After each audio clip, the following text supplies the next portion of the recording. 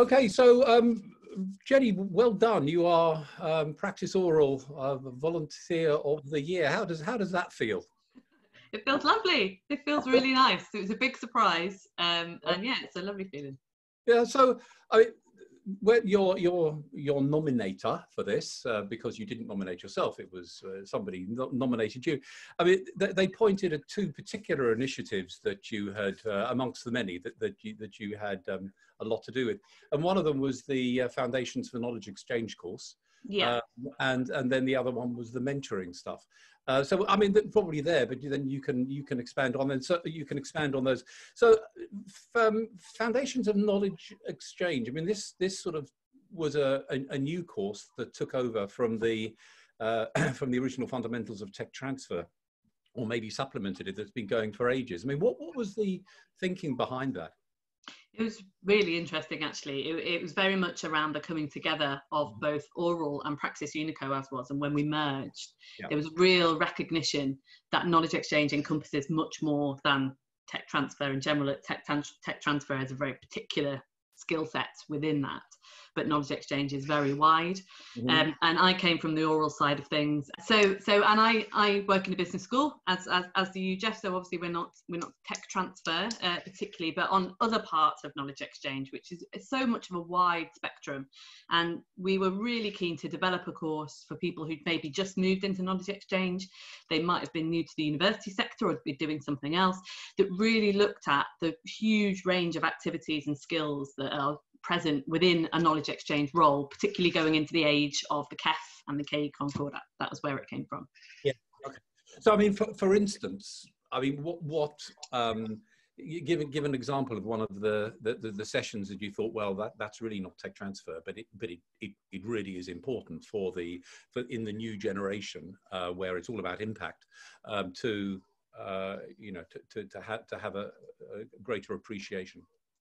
Sure, yeah. One of the sessions was on, well, I mean, there's a variety of stuff that's very relevant to that, including looking at the whole history of policy and how that's driven KE and the impetus for universities to be economically responsible, as it were.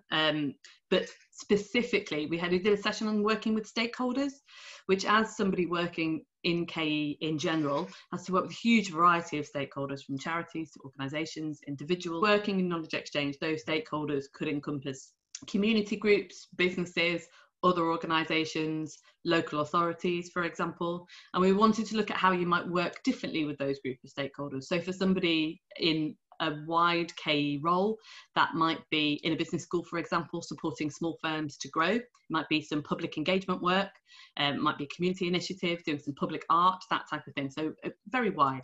Yeah, and I remember the early days of Praxis when we were putting together the original courses, and for some of the sessions, it was really difficult to find the expert. I mean, there are lots of people who kind of think they know how to do it, but that doesn't necessarily mean that it's being put down into any sort of body of knowledge which can be communicated to anybody. We don't fully know what we're doing yet. I mean, is this something that you found? Yeah, and something I'm really passionate about in terms of PraxisAuril in general is the coming together of the community to share experience. I think that knowledge exchange jobs are fairly unique in universities and in other professions too. And I think that sharing of that expertise and the knowledge of when things went right, but also when things went very wrong, is incredibly useful. And I don't see us as trainers as there to teach specific kind of bodies of knowledge, but it's more about facilitating people to develop their own. What do you offer the volunteer? What do you think the equation is? What's a quid pro quo? Why are they doing this? Good question, I think. A lot of reasons. I think people want to come because they genuinely want to share their experience. So for example, in this course, we had a When KE Goes Wrong panel. And I think people do want to share that because there generally is a good story at the end of how they turned it around. But also I think people get a lot out of engaging with the rest of their community across the UK.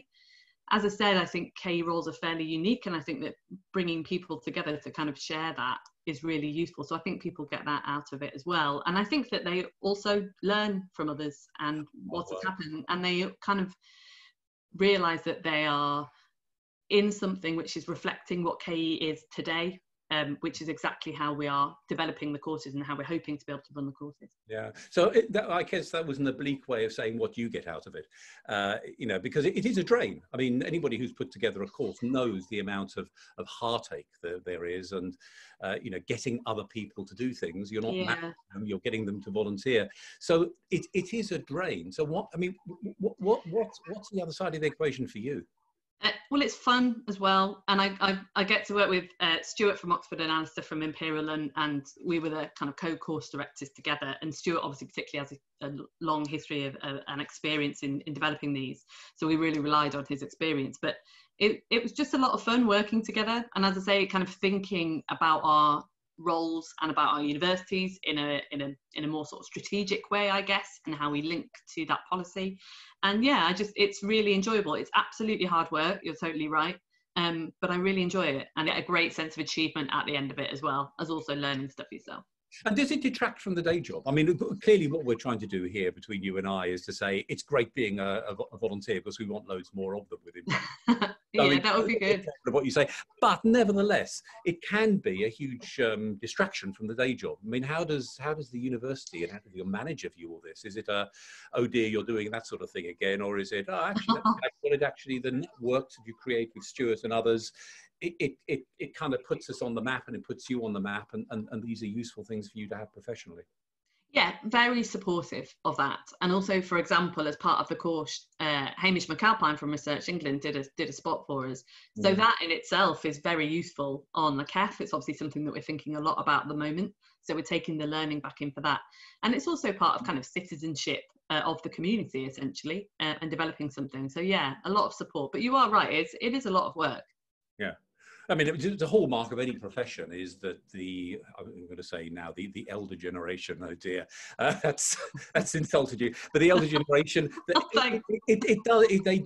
you should give back to the next generation. I mean, it's part of being a profession is that there's this constant transfer of knowledge from those who have done to those who are about to.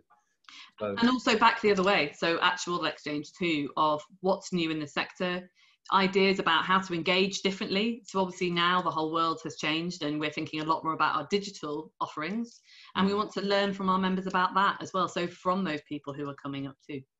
Yeah, marvelous.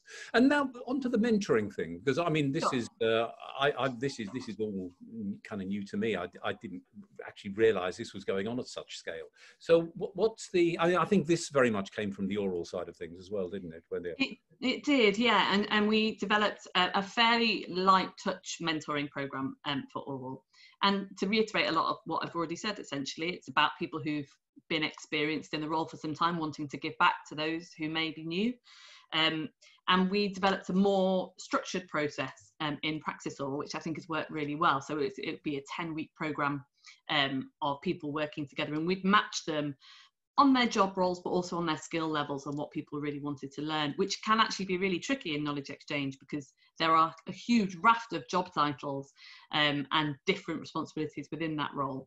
And we gave some training to the mentors before we started on how to mentor effectively. A lot of people have done it before, and we will be relaunching it again next year as well. But I think we've had a lot of positive feedback from it.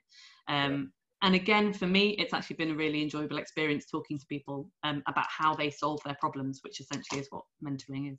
Yeah. It just struck me that, you know, the courses is delivering something at scale.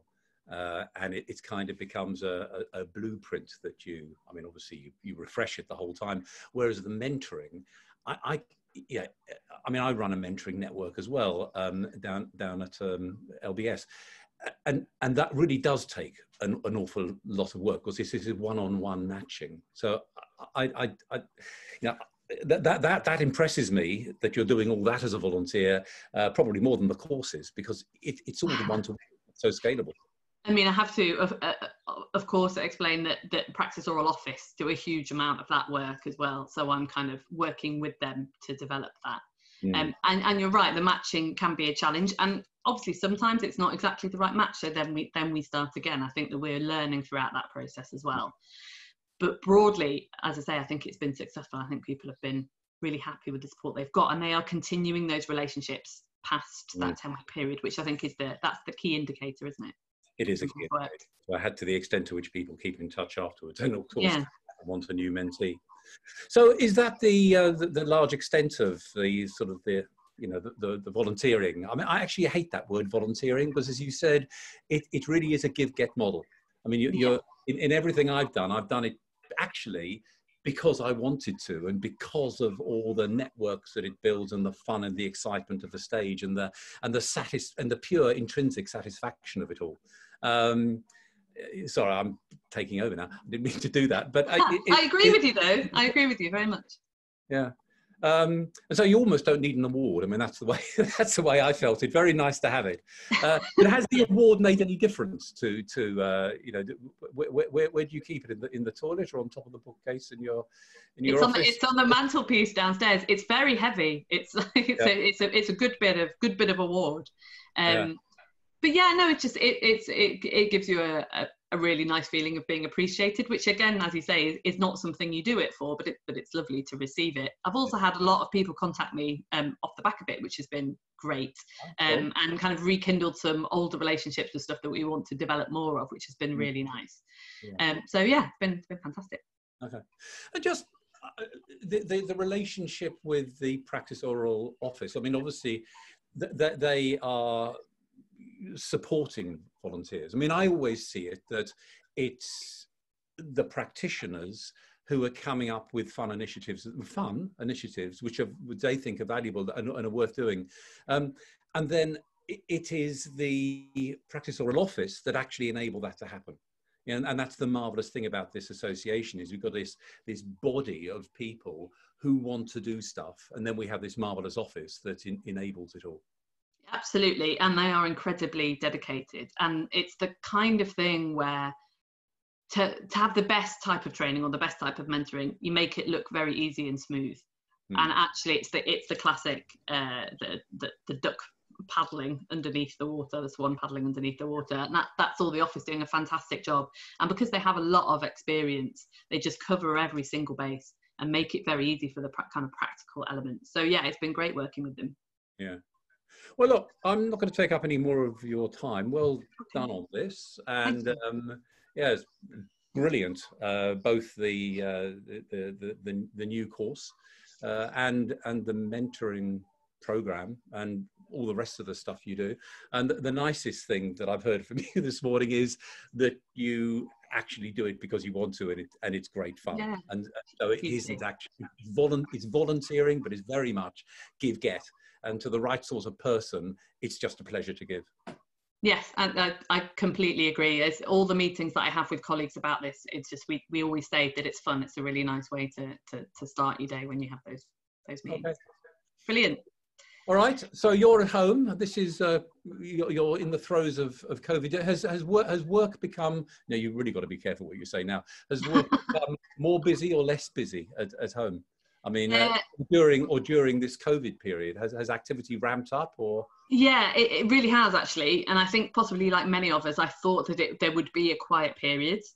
So I have research, etc., that I want to be able to get done. But actually, it's really ramped up. So obviously, teaching is being completely transformed in a kind of incredible way.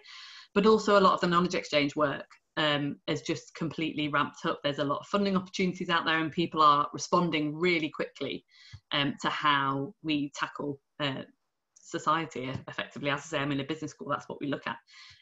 So yeah, it's been busy, but I really like that, because I like being busy when I'm working at home, because it's got to keep you going. Otherwise the days just drag. Yeah, there's no chance of that. Well, I sincerely hope we get together for one of the professional development meetings down at the NCO. They're fun as well, and the breakfasts we have there. So let's hope we can get past this and get back face to face. Absolutely. Lovely to talk to you.